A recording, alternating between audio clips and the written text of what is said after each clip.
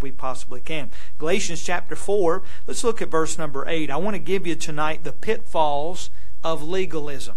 The pitfalls of legalism. Now this is again is a very, a lot of folks have taken the word legalism and they've almost made it where it's not, anybody that has any standards to them, they call them a legalist, and that's not true. I know what a legalist is, and I've even been accused of being a legalist, and I think that's the craziest thing I ever heard in my life. I'm not by any means a legalist.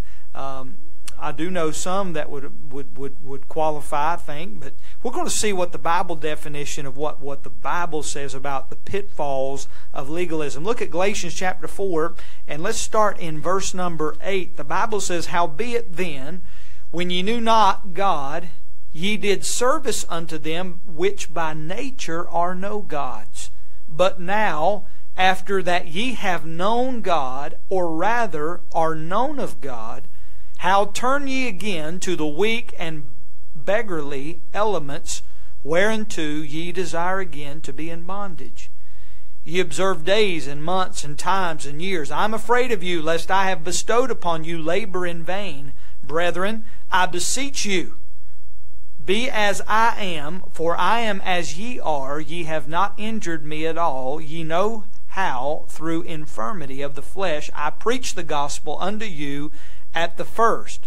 And my temptation which was in my flesh ye despised not, nor rejected, but received me as an angel of God, even as Christ Jesus. Where is the blessedness ye spake of? For I bear you record, that if it had been possible, ye would have plucked out your own eyes and have given them to me. Am I therefore become your enemy, because I tell you the truth? They zealously affect you, but not well.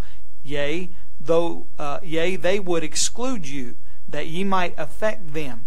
But it is good to be zealously affected, always in a good thing, and not only when I am present with you, my little children, of whom I travail in birth again, until Christ be formed in you. I desire to be present with you now, and to change my voice, for I stand in doubt of you." We see these pitfalls of legalism that I believe we'll study in just these few verses here in Galatians chapter 4. And I want you to notice that legalism is detrimental to the Christian life. I want to point out some things about that tonight. And Paul kind of points out those several pitfalls of legalism in these few verses here, that these Judaizers that Paul has kind of encountered in Galatians, trying to teach these folks at Galatia, that these Judaizers had managed to snare many of these believers that Paul had won to Christ into believing that what they did was not good enough.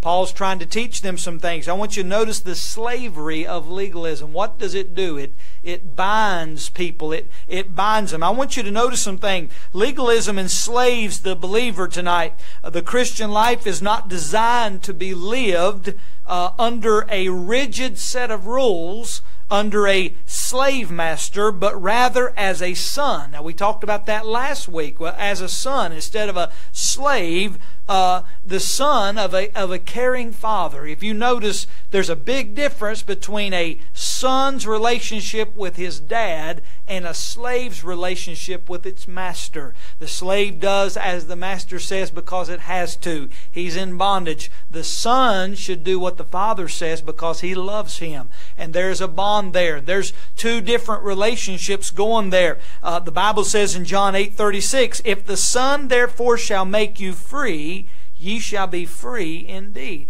So there's no way to enjoy freedom as a son when you're fettered as a slave. No way. There's two different things. You're either a son or a slave. But I want you to understand that, please don't misunderstand that Christian liberty is not freedom to live any old way that you want to live. Now there's both sides of the spectrum. There's the crowd that says we're under grace, so therefore, and we are, thank the Lord we're under grace, but that's not our ticket to live any old way we want to live. No, that's not Christian liberty, my friend, nor is it freedom to ignore God's clear commands in His Word.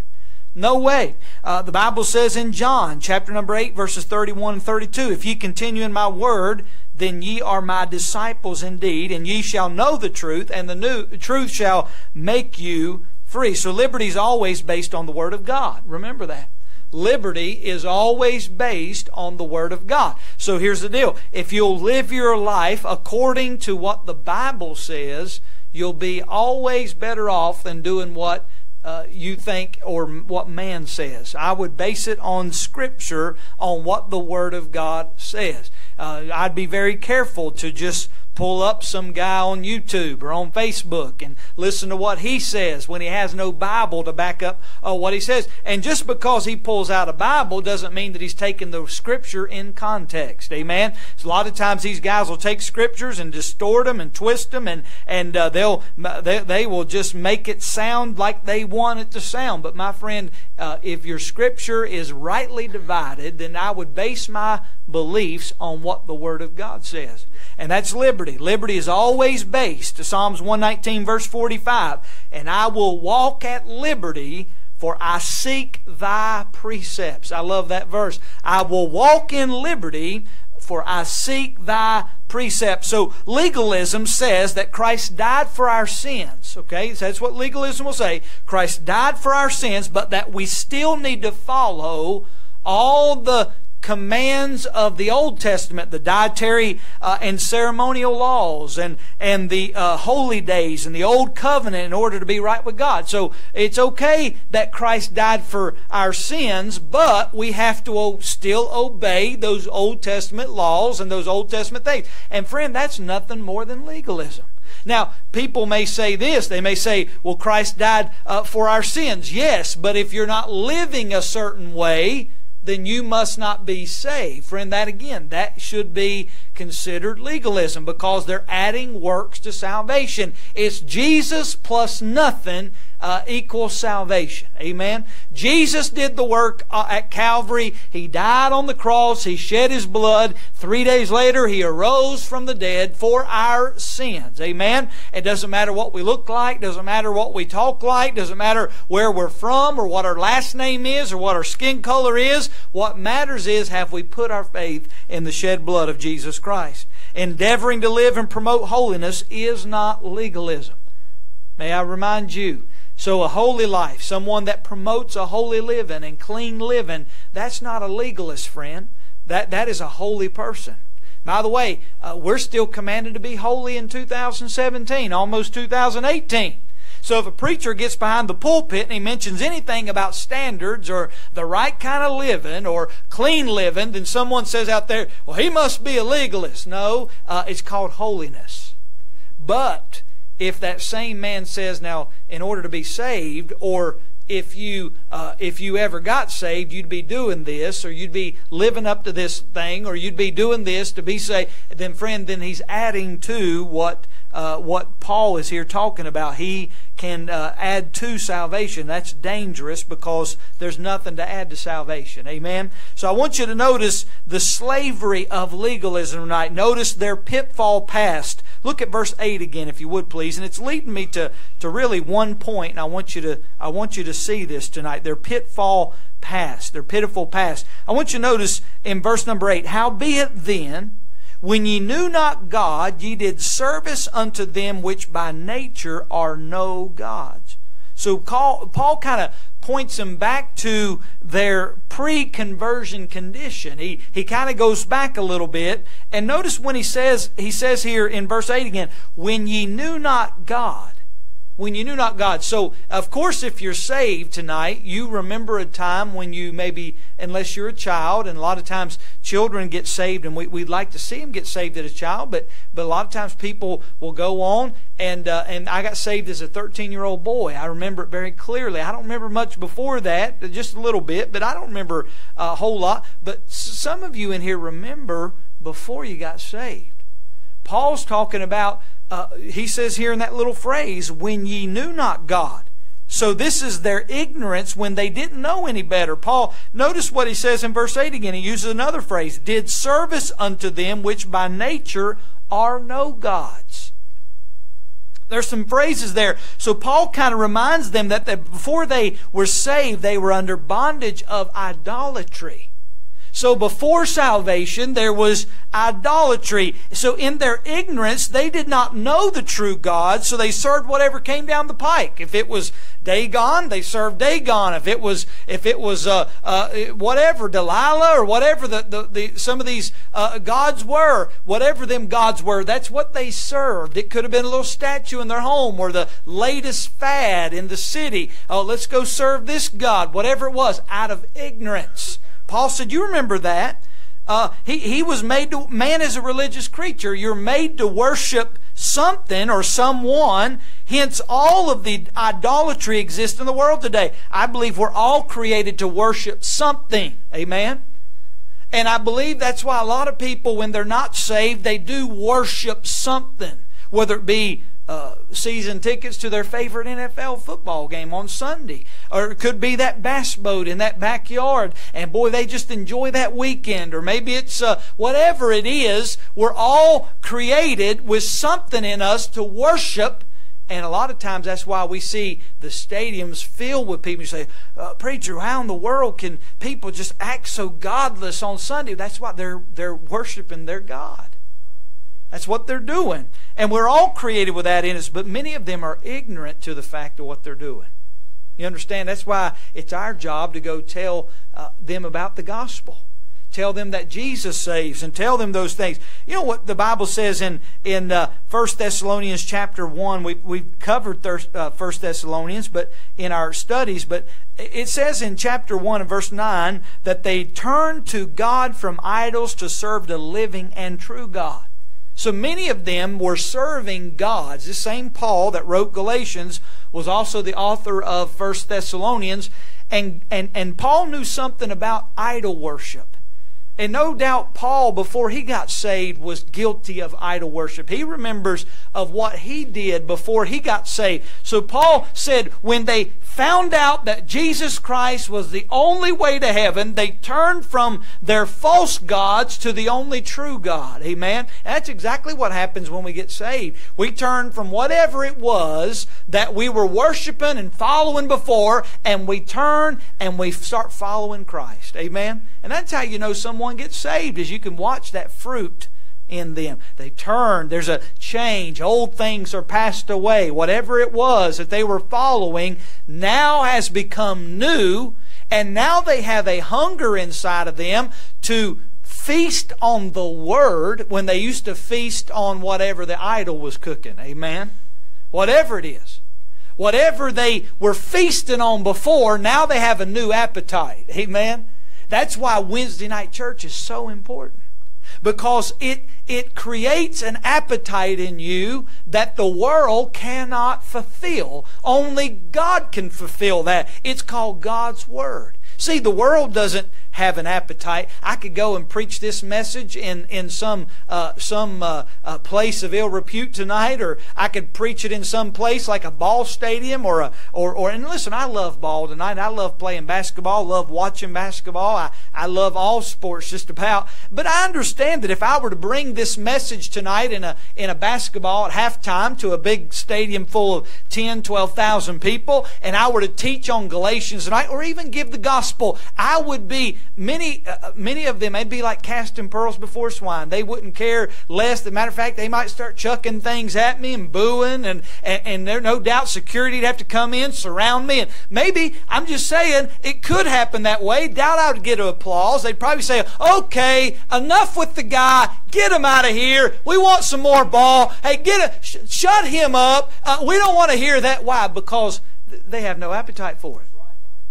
That's when we say, hey, we're having Wednesday night church, and hey, you get to drive out in the rain 5 days before Christmas, and you get to you get to come out when it's been pouring down cats and dogs and traffic and it's dark outside, and you get to come down and open up the Word of God. Hey, you'll have some people say, well, I've got this going on, I got that going on, and I got all this going on, I just don't feel like it. Or you've got a crowd that say, hey, you know what, we're going to go out there and fight the elements, and we're going to hear the Word of God preached tonight and taught tonight. We're hungry for it. I want God to do something in my heart. I want God to do, hey, you know what?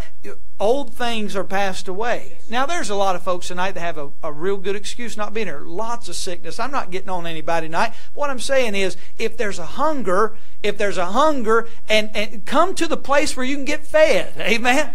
Just come out there and get fed. I like to hear preaching in my car, in my truck. I like to hear preaching in my house. I like to preach to myself. I like to preach to my kids and my wife. I like to preach. I like to hear it preached. I like to be preached too. I liked what happened Sunday. I get to sit over here and hear somebody shuck the corn and preach. You say, preacher, what? I need fed. And by the way, I need my daily food.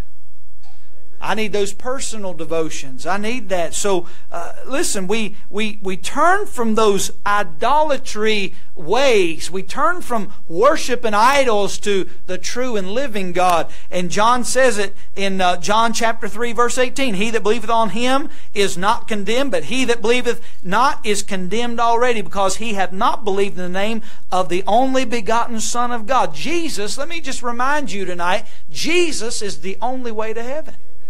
The only way. He's always been the only way. He will always be the only way. If you're trying, I told that man today, his name was Brian, and I bought a couple rocking chairs off of Brian this morning, and I said, Brian, do you know for sure you're going to heaven when you die? Brian said, well, pretty honest guy. I said, Brian, no doubt you are. I was getting pretty mad at Brian there for a little bit, because Brian wasn't where he was going to tell me he was going to be. And I waited, tried to call him 3 times. Brian didn't show up, turned around, and was driving up the road. And Brian finally called me. And I said, Brian, man, I about left, and I was just a few minutes away, and I thought he had done stood me up. You got to be careful with some of those, but you know what I mean? And just folks, random people. And anyway, and sorry about that. And didn't know that would answer. Anyway, I thought, man, somebody is talking to me right. Brian is talking to me right now. Got to be careful. Sorry about that. That was my watch, and I didn't know that would do that. So I do apologize. I'm supposed to mute those things, take them off. I'll leave it in the truck next time. Amen. That was really strange. I will not get over that tonight. Whew. Anyway. Brian was acting. He was a good guy, and matter of fact, he thought he was good enough to get to heaven. He really did. Until I opened up the Bible and showed him that your goodness is not good enough. That's right. And Brian, listen, tears started welling up in Brian's eyes, and he thought we were there for rocking chairs, but listen, rocking chairs were the last thing on my mind. Hey, Brian bowed his head and asked Christ to save him. By the way, he's going to try to get his girlfriend in church maybe Sunday. If he can't make it for the Sunday morning, Sunday evening service, he's going to try. I said, Brian, it's a wonderful time to get. He wasn't a part of a church anywhere. He's just a good guy. But he thought he was good enough to get to heaven. There's a ton of people out there, but there is no way but Jesus. No way but Jesus. He says, I am the way, the truth, and life. No man cometh unto the Father but by me. In the book of Acts, Peter declared, Acts chapter 4, verse 12, I love this verse, neither is there salvation in any other. I love that. Neither is there salvation in any other, for there is none other name under heaven given among men whereby we must be saved. That name is Jesus. Jesus. Hey, I love it. The best time of the year to share the gospel with anybody is this time of the year. This time of the year and Easter. I mean, buddy, it doesn't get any easier. What are we about to celebrate? Christmas. Why are we celebrating Christmas? Well, you know, it's time we give gifts to each other. Why we give gifts to each other? Well, you know, it's just what we do. No, we do it because Jesus came, the greatest gift of all. Amen? Hey, we're celebrating His birthday. And, you know, Brian even knew that. A lost man knew. Oh, yeah, it's about Jesus. He came to Bethlehem. He died on the cross. Oh, he knew, but he didn't know. Amen. He didn't know that was the way to heaven. There's a lot of folks that way. I like what the Apostle John said in 1 John 5:12. He that hath the Son hath life, and he that hath not the Son of God hath not life. Hey, can I ask you, are you living tonight? Are you living tonight? If you don't know Jesus, you're not living. The Bible says that if you have the Son, you have life. Boy, I preach a message out of that on 2 ways. Two ways. Either you have life or you don't have life. Hey, it's just the way. Either you're dead in your trespasses or you just started living. I'm just going to tell you right now, I'd rather choose Jesus. Amen. The Galatians who once served idols because they didn't know any better, they were without God. There's a lot of people out here that just don't know. They're just without God. And how shall they hear without a preacher? That's why we have to print gospel tracts. That's why we have to get them out here and get you out here and try to get you to witness. And you say, preacher, why can't we just have some tracts? And why do we got to come to a meeting or come to a place? It keeps us accountable. I believe that we ought to come and just be accountable and show up and say, you know what, I'm going to go down. Isn't it sad that we have to feel that way, that we got to go down to church and meet and go? But that's the way it is, and it keeps me accountable. It keeps you accountable to go out and tell our community about the Lord Jesus Christ. I believe that there's folks out here that are really just waiting on us to come. A lot of churches have the mentality that they'll come to us if they need God. No, they're not going to come to you. More than likely, you're going to need to go to them. Very few come to our church. Now, there are some that will come and walk the aisle and get saved. I look back here and I see a few that's been saved this year, and it's a blessing to see them here. And I praise God for that. That's a sign of growth, and they're growing in the Lord. That's wonderful. But can I say tonight that if you're just waiting for people to come and just come to our church and get saved that way, it's not going to happen. More than likely, we'll have to win them on the streets. Amen? Have to tell them the gospel. So notice their pitiful condition and their pitiful past, but then notice their present position. Look at verse 9. I'm almost done, but look at verse 9. This is kind of the meat of the message. But now, after that ye have known God, or rather are known of God. Notice that little phrase right there. But now, after that ye have known God, or rather are known of God. So to know God and to be known of God speaks of a personal relationship. So do you know God? We know God knows us, but do you know God? It's a personal relationship. The gospel had been preached, and these Galatians had turned from their sins and idols to the true and living God, and they knew God, and God knew them. I want to remind you tonight that Christianity is a relationship. It's not a religion. Amen. It's not religion. I'm not preaching religion tonight. I'm not preaching the Baptist way. I'm preaching Jesus' way. Amen. I'm not preaching that you have to be saved the Baptist way. No, you got to be saved the Bible way. Amen. It's the way. It's the narrow way, but it's Jesus' way. So many people are wrapped up in denomination, and they're wrapped up in all this religious and man said and man's traditions. You know what the Bible says? Man's traditions is a snare. It's a snare. There's a lot of churches that are hung up on tradition. The traditions of men.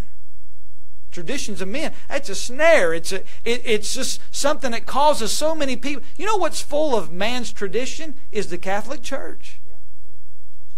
I mean, the Catholic Church is nothing but man's religion. Go light this many candles and go pray to this, and rub this many rosary beads and do this and confess this many sins and do this over here on this certain night and all. And folks, can I tell you right now, that's nothing but man's tradition that causes people to die and go to hell.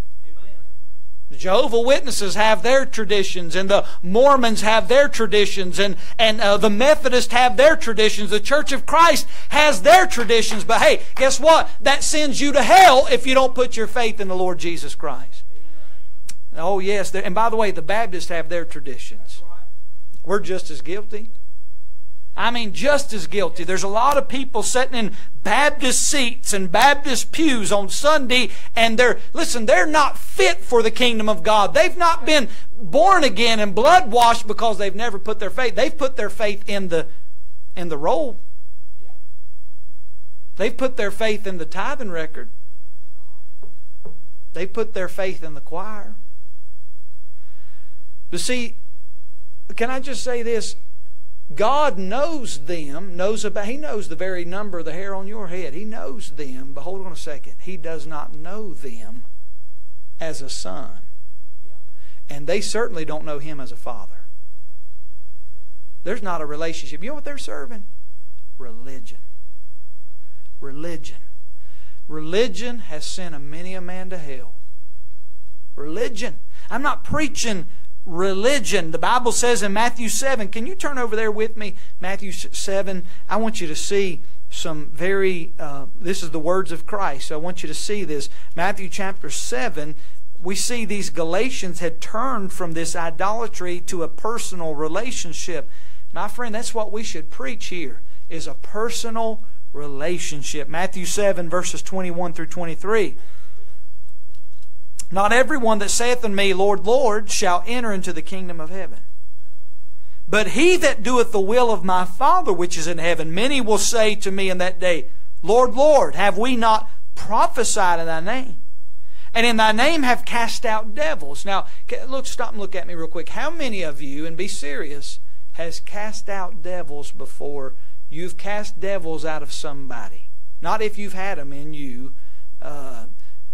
There may be a few. That might be debatable. Might have a few here tonight.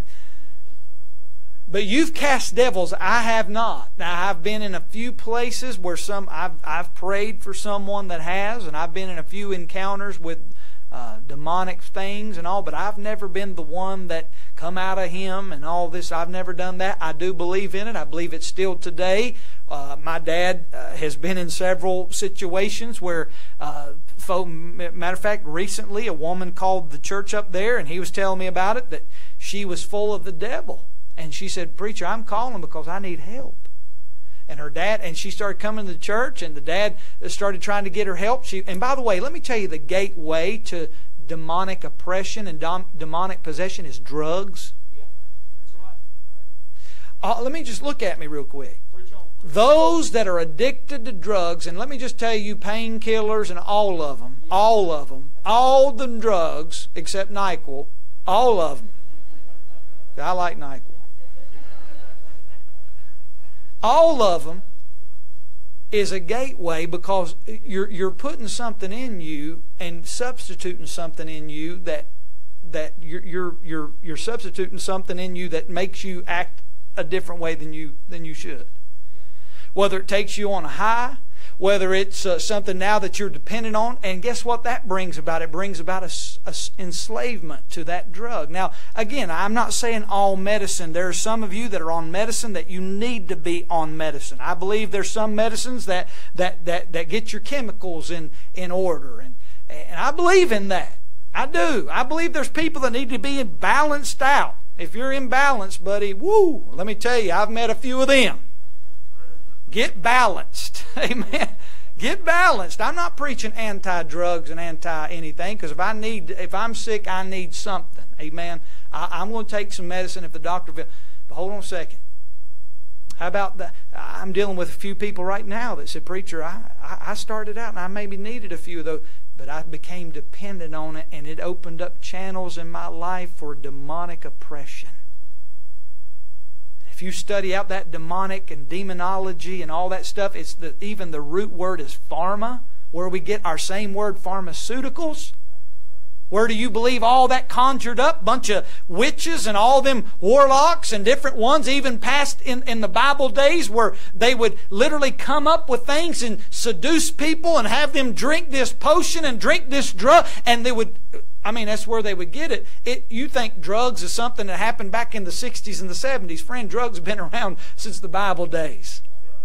Oh yes, there was a drug problem in Jesus' day. These witches and things, Brother Jacob, we got a good story about witches, don't we? Amen. And I'm not going to go there. Amen. That's another story.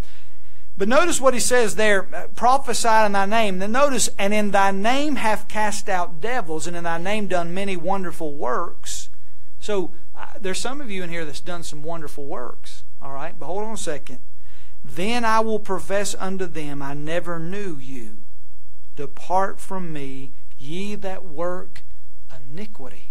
So guess what the Lord says? Everything that I just mentioned, you're workers of iniquity, because you knew not the one that saves you. You knew not the one that can save. You knew not the Lord Jesus. You were trying to do it on your own. You were trying to cast out devils in my name, but to get to heaven, you were trying to prophesy in my name. You were doing all these things, but that ain't what gets you to heaven. They never put their faith in the Lord Jesus. They had a knowledge, but they did not have a relationship. Many people know about God. They know about that historical Jesus. There are people today, look at me, church. There's people today that will have a nativity manger scene, nativity, on their mantle or in their front yard, and it'll say Merry Christmas, and Jesus is the reason for the season, and not even know who they're talking about. They just got it at Hobby Lobby. Oh, that's pretty. I like that Jesus. Isn't that cute? Baby Jesus. But they don't know. They don't know. Isn't that sad? Notice that these people were religious. Jesus addressed them as Lord. Lord means that preeminence. They had prophesied. They had cast out devils. They had done many wonderful works. But yet Jesus commanded them to depart and declare. Rebecca's not here tonight. My wife not here tonight, but her salvation testimony is wonderful. I don't know if any of you have ever heard it before. But we were married, and I was youth pastor there at the church, and we had an evangelist come to our church, and by the name of Carl Hatch, great man of God. And he was preaching, and it was just a Monday or Tuesday night, I can't remember, but I was already youth pastoring there. I think Jake was born, and Rebecca was not feeling well that night, and I said, well, I'm going to go on to revival, and it was like a Monday through a Wednesday night, and this probably was on a Tuesday night. And man, we had a service and a half there that night. I mean, boy, it was good. It was like Sunday night. People testifying, and a couple of folks got saved. And matter of fact, of course, the church there had a baptistry in the church, and a couple of those people wanted to just go ahead and follow Lord and Believer's baptism. And Dad said, Steve, won't you get up there in the baptistry and go ahead and get these people ready for baptism? So I remember baptizing a few of those people, and we just had a great service that night.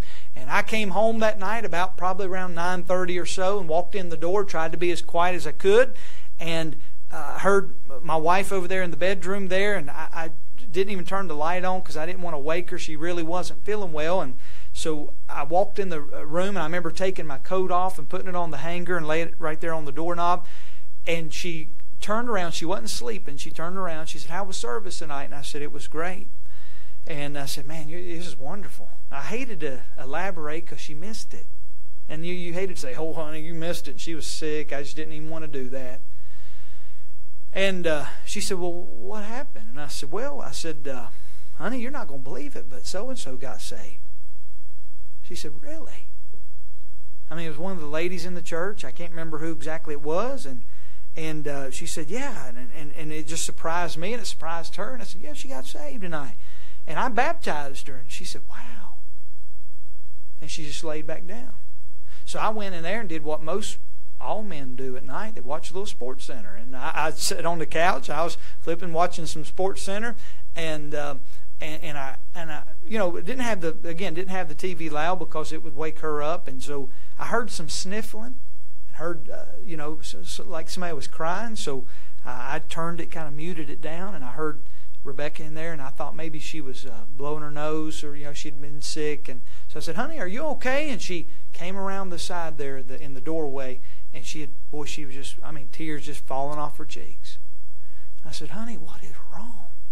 She said, honey, I'm not saved. I'm not saved. Now hold on a second, folks. She was not even at church that night. And I said, so I said, honey, have a seat here on the couch. And I said, what do you mean you're not saved? And I'm thinking in my mind, honey, I've been married to you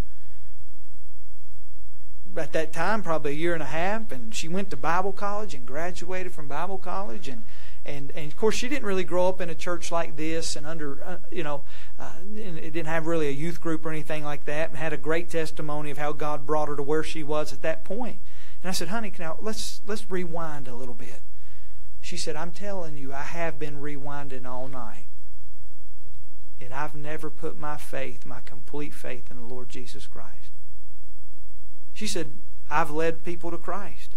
I've done all the things that I think the Bible says, and I've tried to obey and submit myself to you as a wife and be your helpmate, and I've tried to do things, but I've always done it in the energy of my flesh and done it as a pleasing thing to the Lord for salvation, but I've never just gave it all to Him. And she said, I need to do that tonight. And we bowed right there at the couch, and she prayed out loud and asked Jesus Christ to save her. And listen, I got to baptize my own wife. She wasn't in church. I mean, we made it public the next Sunday, and we rejoiced, and it was a blessing. You say, preacher, were you embarrassed that a preacher's wife got saved? Absolutely not. I was rejoicing in the fact that she didn't live that life like many people and say, now I'm too old, and now I've got some influence, and now I'm a pastor's wife, and now I can't. I remember J. Harold Smith, a Woodruff native, amen, Woodruff, South Carolina. Harold Smith Boulevard Street, it's over there somewhere. J. Harold Smith preached God's 3 deadlines. I forget, over 1 million souls have been saved by that one message, but the power of God. But one message preached, over 1 million souls saved. Preacher's wife, he preached it at Bobby Robertson's church. They were calling Brother Bobby at 2 o'clock in the morning. I need to be saved. I need to be saved. I need to be saved. Folks, listen, it wasn't scare tactics. It was the power of God. Something happens when the power of God starts convicting people. The Holy Spirit of God convicts. Let me just say this. If you've never been convicted by the Holy Ghost, then you've never been saved. Without any conviction, you cannot be converted. You don't just get saved because now I'm going to get saved because it's convenient. No. You get saved because you're convicted of your sin and realize you're about to go to hell if you don't get saved. Amen? There's a conviction. These people knew not, they knew not God before they were saved. When the Galatians worshipped idols, according to verse 8, they knew not God. That word knew, it comes from the Greek word eido, which carries the idea of perceiving or being aware of. And Paul says by verse 9, now ye have known God. He uses the Greek word genisko, which means known. The word genisko speaks of a personal knowledge that comes from experience. John 17:3 says, and this is life eternal, that they might know thee, the only true God, and Jesus Christ, whom thou hast sent.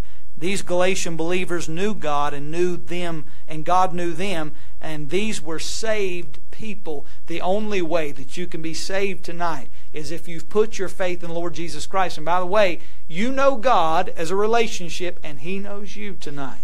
Isn't that wonderful? He knows my name. Amen. I love that song. He knows my name.